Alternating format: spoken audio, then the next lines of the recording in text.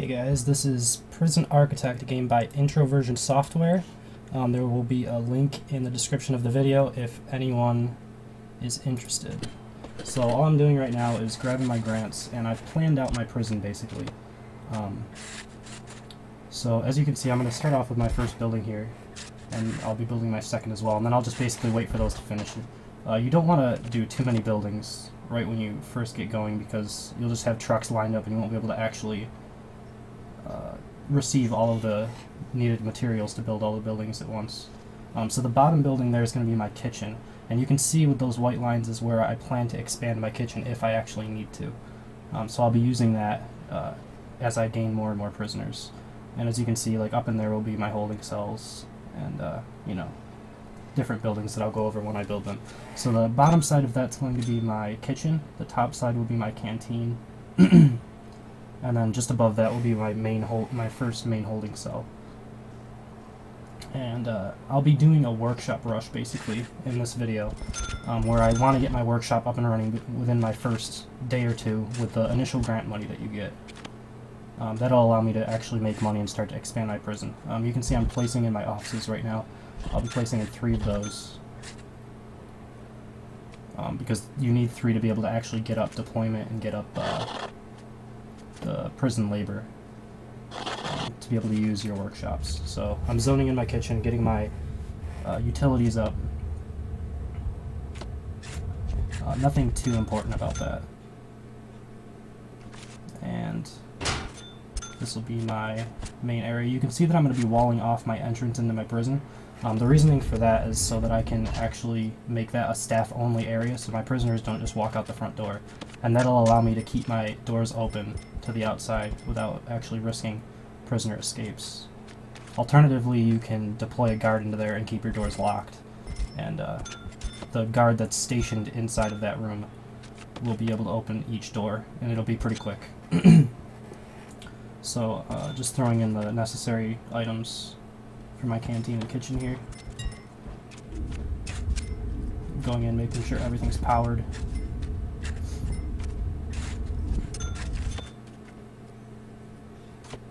And initially I thought I was just going to skip that other room, and I'm just planning out where my shower is going to be, because I want 2 holding cells and then my shower. But then I end up just building both buildings anyway, because I don't want to have to wall off everything. And that's what I'll be doing next, is so that my prisoners can't escape through the bottom. I'm going to be taking my wall and just kind of going along so that my prisoners won't escape. So down in that left area I'll be putting in a yard, and then down toward the south there I'll be putting in my laundromat when that actually happens, which will be at the end of this video. The size of my holding cell, I wouldn't ever want it to be any bigger than that. And I'll explain a little bit more about that when we get into laundry. The only reason that you would make it even smaller is because you really only want 20 beds. You can go a little bit above that, but the clothing starts to become an issue if you get holding cells with more than 20 beds in them, because the what do you call it, laundry baskets only hold 20 clean clothes at a time. So you can see I'm placing in my beds now, and you can really put them as close as you want together and they'll still use them, but it's nice to have a path through your holding cell, because it will slow your prisoners down if you wall off everything with beds. It takes them a lot longer to get through an object than to just walk without anything. So zoning everything as office, I got my warden, and I pretty much am set for the most part for my prisoners to show up. And I still have 48,000, so I'm going to be working on my workshop shortly. I do have to get this shower up and running first. As you can see, the shower heads don't actually need to be placed on walls, I believe, but I like the way that that looks, so that's why I do it. But I can put a ton of shower heads on every one of those walls, even though you don't necessarily need to do it. It looks good, so that's why I do it. So a little bit of family and recreation, and now I'm changing in and putting free time where all the nothing slots are. The reason for that is, like, if you have a nothing slot, your prisoners will just stand in their holding cells and won't actually do anything. So if you have free time, they'll go and satisfy their needs. But most of that will be replaced by work once I get my workshop up and running. So you can see my yard went in there, and now I'm really zoning in for my workshop. I'll be building a huge workshop here, and you really want one about half the size that I did, because the workshop's actually maxed out at 20 workers. I didn't know that for this current playthrough. So the next time I play, I'll be rezoning that and making it into 2 different workshops. So there's my workshop going in right now. It's pretty enormous. I would want that to be half as big so that I could get 40 people working there instead of 20. And I got prison labor coming, but I won't actually be able to afford my necessary people to research it until my first prisoners arrive.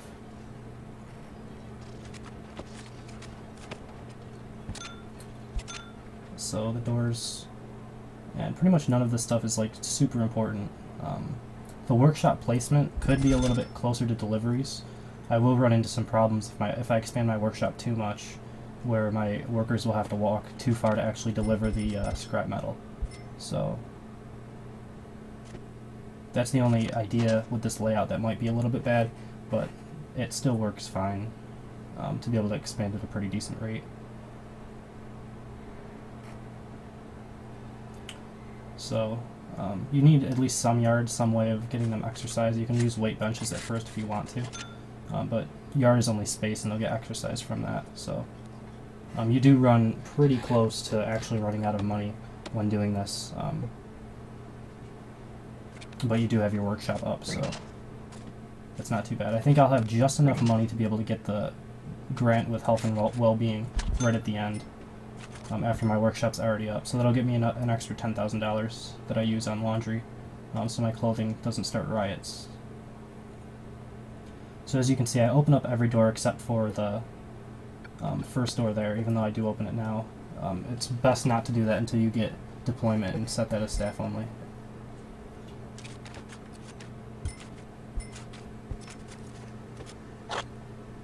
So my first prisoner's just arrived. I'm opening up pretty much every door in the prison and just making sure that they can get to everything. Because until you get a psychologist up, which won't come in until much later when you're doing this, you won't really know if they're actually keeping their needs down, so you really have to give them a lot of free time at the beginning. And then you see my first work is coming in because I know my workshop's going to be up tomorrow. So I'm putting it in after the time that's already went through.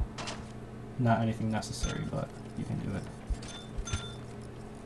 And when you're doing this, make sure you don't run out of power, because the workshop will drain quite a bit of power, so make sure you have the capacitors you need to actually run your workshop.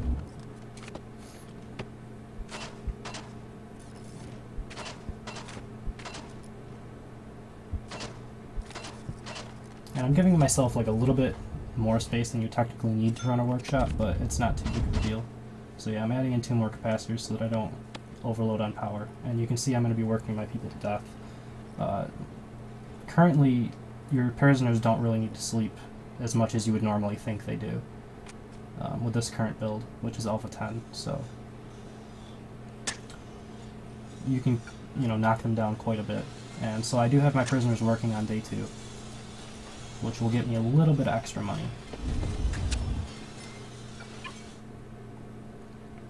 And shortly I'm going to have to add in beds for my next day's prisoners. I do still have 14 hours, but I will have to have beds for them. So there we go, I'm adding in the beds now.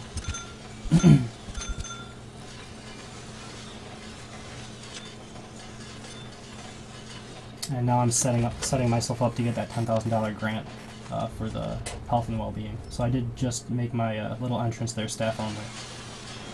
And that'll keep prisoners from escaping. Although I don't think they'll escape either way. As long as you have 2 doors to the outside, it seems like they won't go through them. I would have some problems, I believe, if I had my prisoners working in the kitchen, though. I think they might try to escape through that door because it's so close to the outside. But generally I just hire cooks, because you'll be making a lot of money once you get your workshop up and running.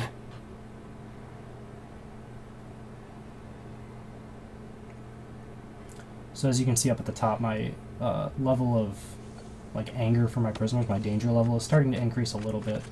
So I need to make sure that I do have a little bit of free time to keep them down.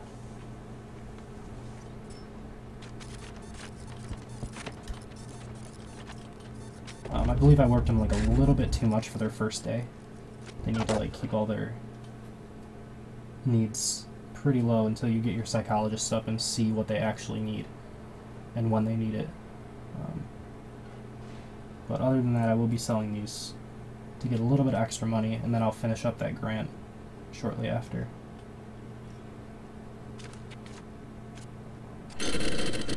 Like, I'm still trying to get all of the necessary like machines in the workshop to be able to have a maximum of 20 prisoners working there for tomorrow, because I will have to, like, I can only have 8 at first, right, because you only have 8 prisoners, but tomorrow I'll have 16, so I need to make sure I have 16 up there. And those 2 boxes at the top actually get stuck up there, and they're dismantle work machines, because I had to reposition them, so they get stuck up there until tomorrow's day's work, and then they'll go back and be fine. So the building that I made down here, that's going to be my medical ward.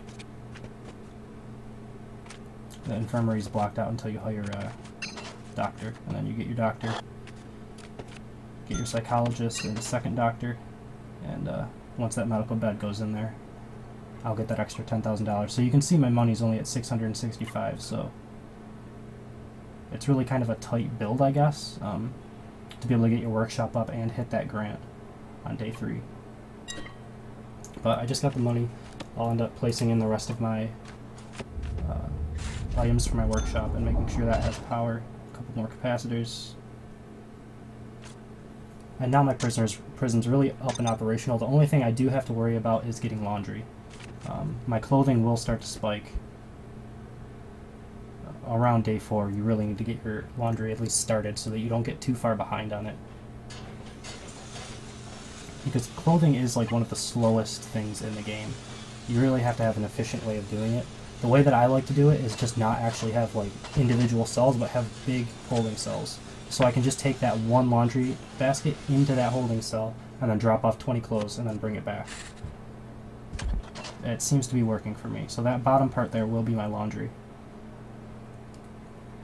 If you have too many people working in your laundry also, they will just bump into each other even though they do have jobs, and then they'll just get stuck and they won't actually do anything. So you have to be careful of that as well. So I'm adding in my showers for tomorrow, now that I have 16 prisoners.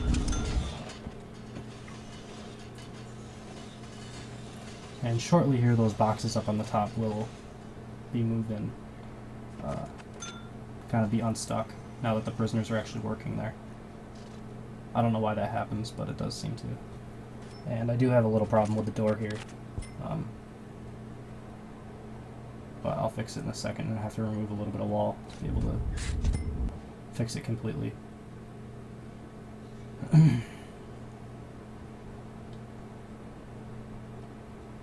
So yeah, I'm just checking my needs, and I'm like noticing that my clothing is going up a little bit.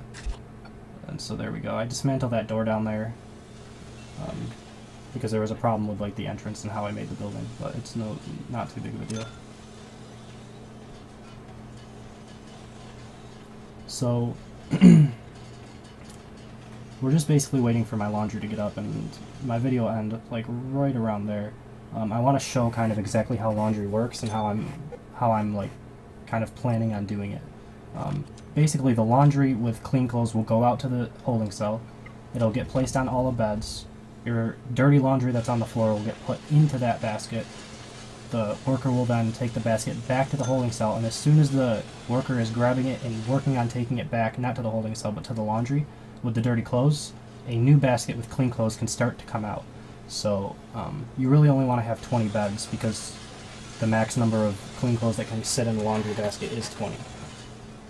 So that's like the most efficient way, and then you can make another holding cell, and then you can send out 2 laundry baskets to each of the holding cells with 20 each, and it'll work like that. So there is an argument in making holding cells slightly smaller, like 2/3 the size of the holding cell that I have currently, because I can fit more than 20 beds into that holding cell.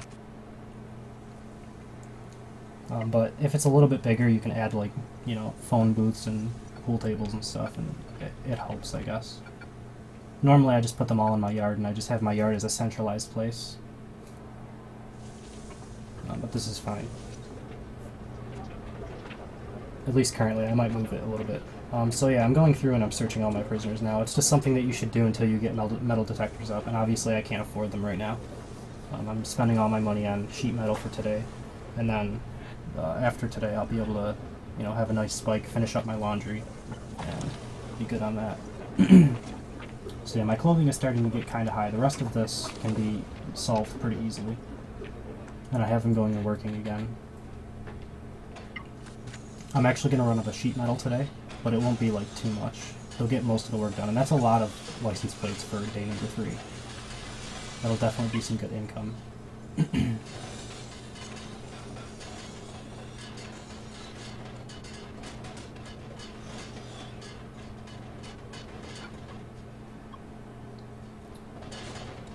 So yeah, we're just waiting pretty much for the day to get over so I actually have some money to be able to finish up my laundry.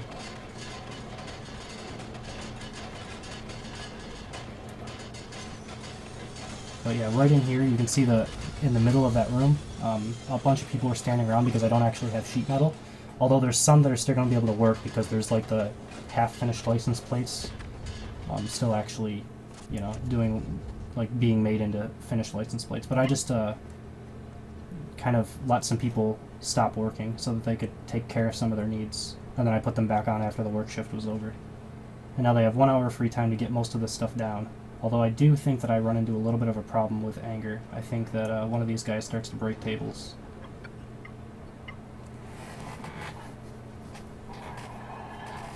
So my danger level is getting pretty decently high. They really need to go to sleep. But yeah, I do have a little bit of a problem, and I send in a couple guards. Luckily it's only just one, I think, one person. So I had a little bit of a solitary at the edge of that corner holding cell. Solitaries can be made pretty much anywhere. It doesn't actually matter, so escort them to the solitary and send out my physician, medic, whatever, to heal that person up. And then once I get money, my workers will automatically repair the table. So now I have money. You can see I'm going to just finish up my laundry. So laundry, put in my laundry machines. You don't need all that many laundry machines. Pretty much like 1 per holding cell is good. And then like 2 laundry baskets per holding cell is okay as well. But a couple extra is fine. It doesn't really matter. You know, if you have the money, you might as well just make them. And the ideal number that I've found is like 5 or 6 people working in the laundry. If you get any more than that, they will get stuck on each other when they like run out of things to do. So I'm just watching them shower because sometimes they get angry right at the beginning of the day when their hygiene and bladder are super low. But making them sleep less actually helps that quite a bit. So I'm trying to get my power and my water to my laundry before the work shift. And I actually think I have to like change around my regime a little bit to be able to make it. And I add in a couple workmen so that my scrap metal actually gets up to my workshop today. Because as you can see, I'm backed up on trucks right now.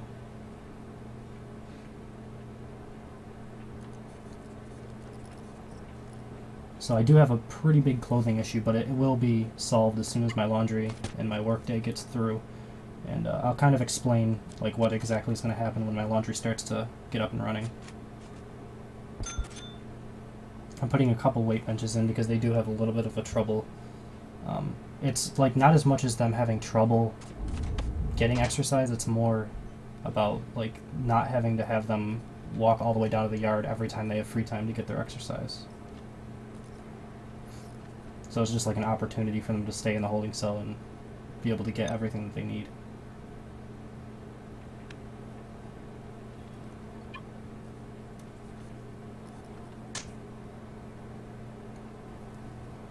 Alright, so it's mealtime, and then I'm adding in a couple more tables because I will have prisoners coming in tomorrow.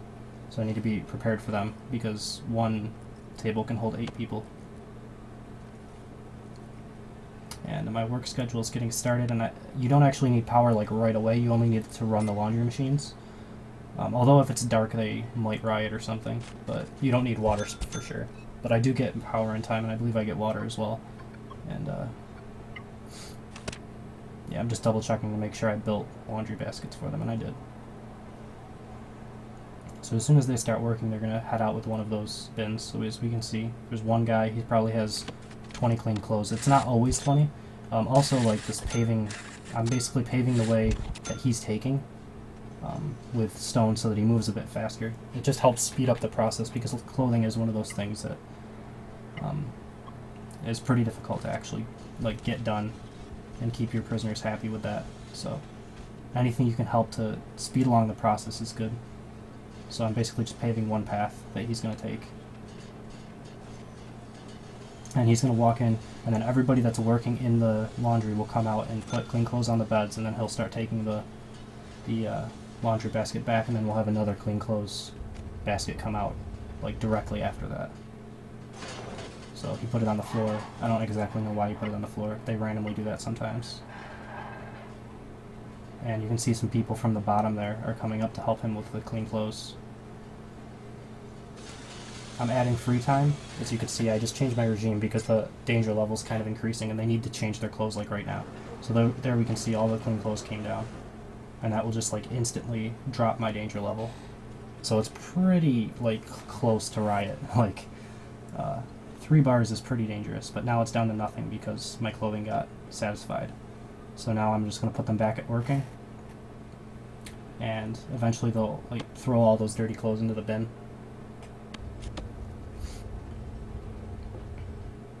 I'm actually having to like take some people out of the workshop because I don't quite have enough prisoners. And he's bringing back the empty laundry basket. He didn't throw them all in because there weren't actually dirty clothes there before the laundry basket like started. The command was issued to bring the laundry basket back, and then there we can see the laundry basket's coming out again, and they'll go back and put more clean clothes. So that's kind of how it works. And with that, like, I think I'm going to be ending the video right in here shortly. So thank you guys for watching, and I appreciate like any comments that you guys have. You just throw them down there and I'll try to respond to any questions that you guys have about the game. It's pretty fun, you know, so yeah, thank you for watching, and I hope you enjoyed it.